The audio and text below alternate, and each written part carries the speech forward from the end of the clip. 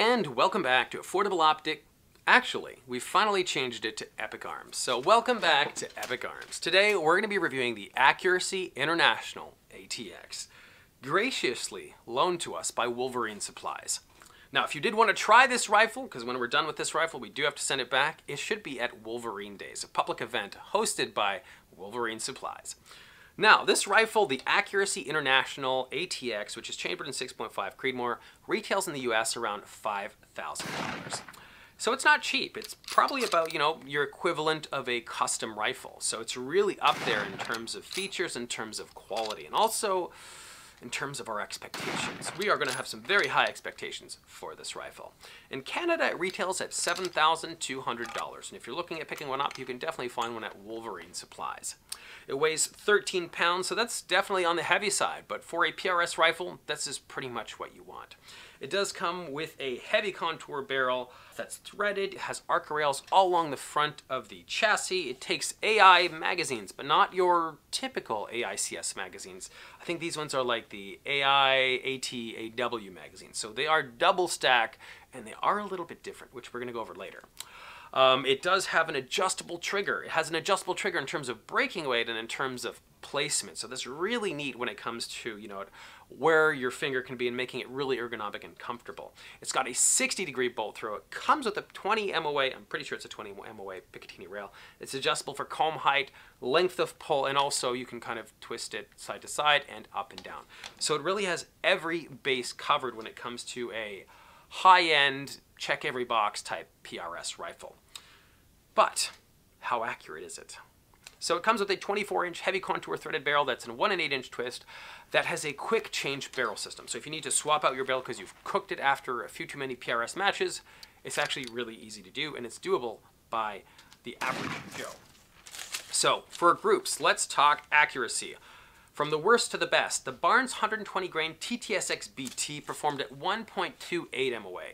Now for a worst group out of, I think, close to around 8 groups, that's really not that bad. Barnes Vortex LR 127 grain, 1.27 MOA. Barnes Precision Match 140 grain OTM BT, 1.13 MOA.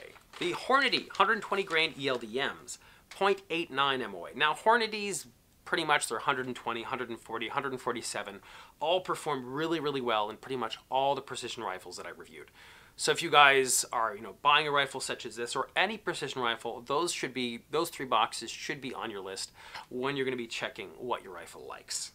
Next, the Federal Premium Gold Medal Sierra Match Kings 140 grains, 0.82 MOA. So we are really good. You could compete with these kind of groups. The Hornady 147 grain ELDM, 0.81 MOA. The Berger 144 grain LRHT, 0.7 MOA. The Hornady 140 grain ELDM, 0.68 MOA. Now we are talking extremely good groups. And our last and our very best group, which I did a 4-shot group to start with because it was damn good, was a 0.38 MOA. For a 4-shot group, that is damn good. And then I turned it into a 5-shot group, which was 0.66 MOA. So this was the Nosler Match Grade 140 grain.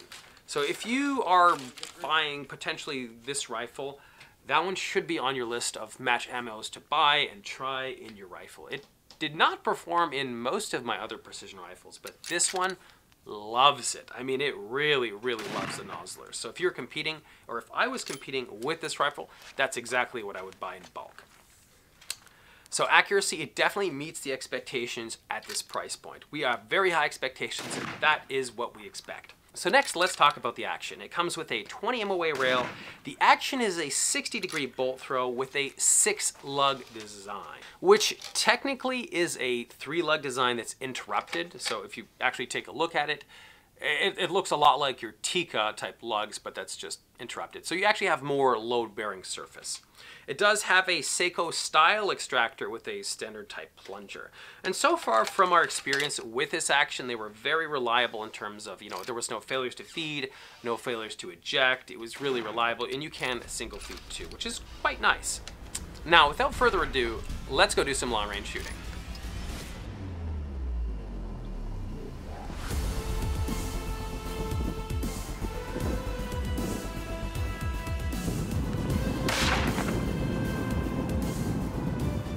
Wow.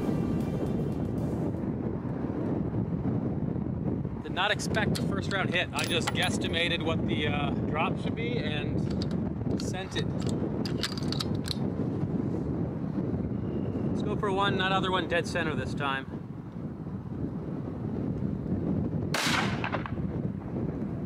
That's what I like. That's what I like.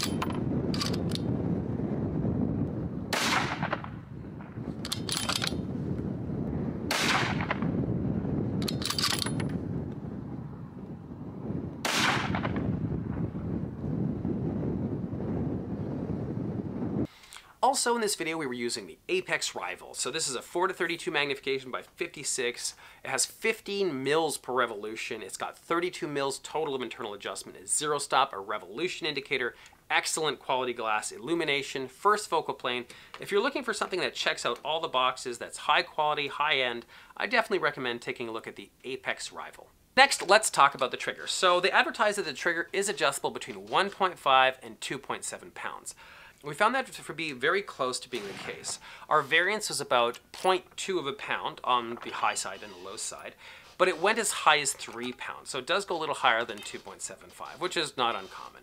And yes, it does go as low as 1.5, which is my preference for, shooting off barricades. Any lower than that, and I feel like it goes off a little bit before I'm actually ready. Also, what's really neat about this trigger is it not only adjustable in terms of breaking weight, but it's adjustable between where you can have that trigger shoe. So you can move it closer if you have a smaller hand, or further away from the grip if you have a large type hand, which I really do appreciate that. And also, it's a 2-stage trigger, which I like 2-stage triggers. Next is the stock. So let's talk about the butt and work our way to the front.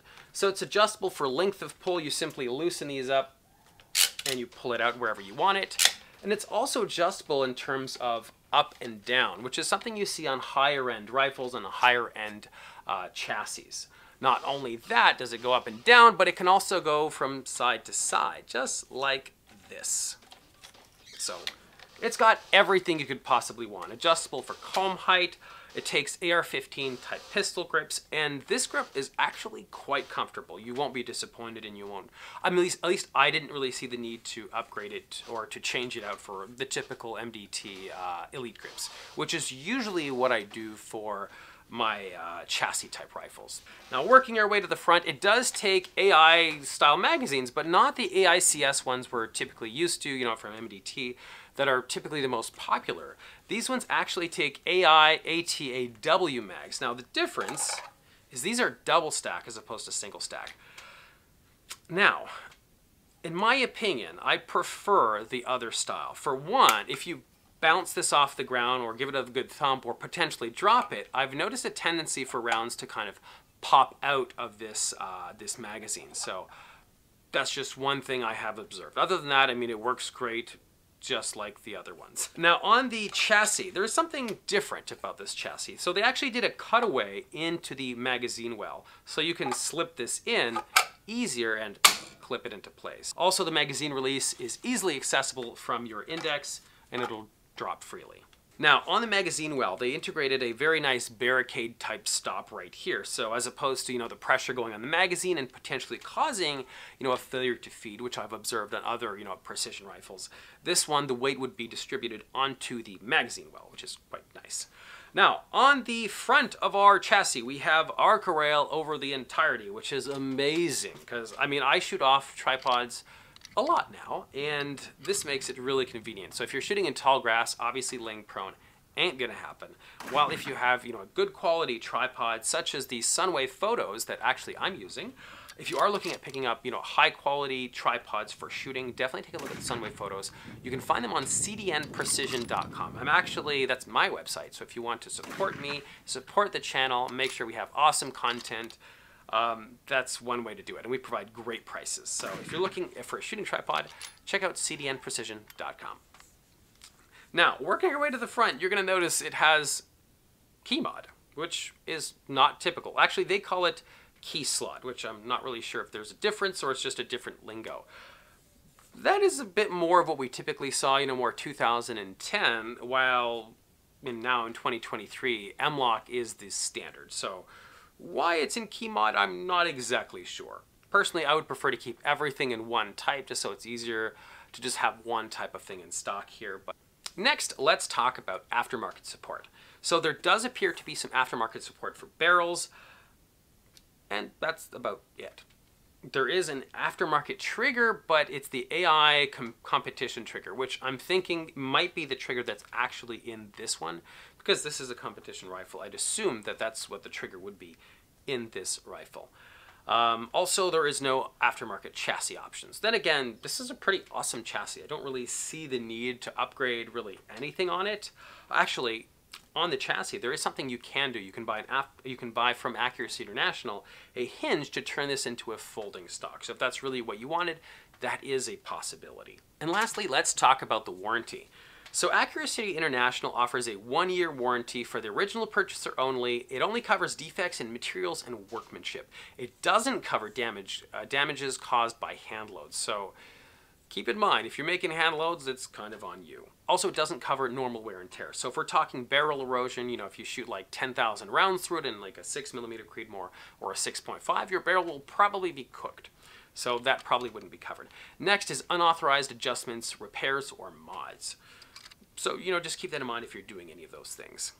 So that's my thoughts on the Accuracy International ATX. In my opinion, this is a really, really nice high-end rifle and a good option for those of you who want a factory option for PRS shooting and something that's, you know, really easy to swap barrels. For example, if you wanted to go from 6.5 to 308, it would simply be done by removing a screw and unthreading the barrel. So yeah, thanks for watching Epic Arms. And also, if you enjoyed this video, we have an entire playlist on precision rifles, on even some custom rifles. So be sure to check those out.